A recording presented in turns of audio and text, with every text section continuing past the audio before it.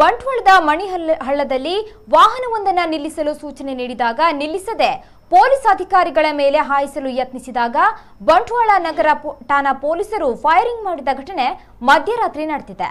ಬೆಳ್ತಂಗಡಿಯಿಂದ ದರೋಡೆಕೋರರು ಕೆಂಪು colour Maruti Swift ಕಾರಿನಲ್ಲಿ ಬರುತ್ತಿದ್ದಾರೆ ಎಂಬ ಖಚಿತ ಮಾಹಿತಿಯ ಮೇರೆಗೆ ಬಂಟ್ವಾಳ ಪೊಲೀಸರು ಕಾರ್ಯಾಚರಣೆಯನ್ನ ನಡೆಸಿದ್ದಾರೆ. ಬೆಳ್ತಂಗಡಿ ಚೆಕ್ ಪೋಸ್ಟ್ನಲ್ಲಿ ಪೊಲೀಸರು ವಾಹನವನ್ನ ನಿಲ್ಲಿಸಲು ಸೂಚನೆ ನೀಡಿದಾಗ ನಿಲ್ಲಿಸದೆ ಬ್ಯಾರಿಕೇಡ್ಗೆ ಹೊಡೆದು ಬರುತ್ತಾರೆ.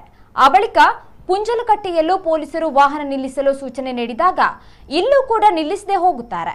ಬೆಳ್ತಂಗಡಿ ಪೊಲೀಸರ ಖಚಿತ ಮಾಹಿತಿಯ ಮೇಲೆ ಪ್ರೊಬೇಷನರಿ ಐಪಿಎಸ್ ಅಕ್ಷಯ್ ಎಂ ಅವರ ನೇತೃತ್ವದಲ್ಲಿ ಬಂಟ್ವಾಳ ಪೊಲೀಸರು ಮಣಿಹಳ್ಳ ಜಂಕ್ಷನ್ನಲ್ಲಿ ವಾಹನ ನಿಲ್ಲಿಸಲು ಸೂಚನೆ ನೀಡಿದಾಗ ವಾಹನ ನಿಲ್ಲಿಸದೆ ಪೊಲೀಸ್ ಅಧಿಕಾರಿಗಳ ಮೇಲೆಯೇ ಹಾಯಿಸಲು ಮುಂದಾದಾಗ ಕಾರಿನ ಮೇಲೆ ಎಸ್ಐ ಚಂದ್ರಶೇಖರ್ ಮತ್ತು ಗ್ರಾಮಾಂತರ ಠಾಣಾ ಎಸ್ಐ ಪ್ರಸನ್ನ ಅವರು ಫೈರಿಂಗ್ ಅನ್ನು ನಡೆಸಿದ್ದಾರೆ.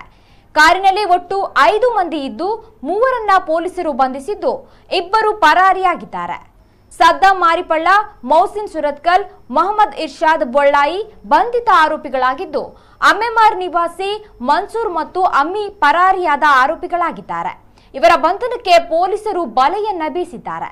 ಆರೋಪಿ ಸದ್ದಾಂ ಕೊಲೆ ಮತ್ತು ಕೊಲೆ ಯತ್ನ ಆರೋಪಿಯಾಗಿದ್ದು ಮೌಸಿನ್ ಸುಮಾರು 14 ಪ್ರಕರಣಗಳಲ್ಲಿ ವಿವಿಧ ಠಾಣೆಗಳಲ್ಲಿ ಆರೋಪಿಯಾಗಿದ್ದಾನೆ.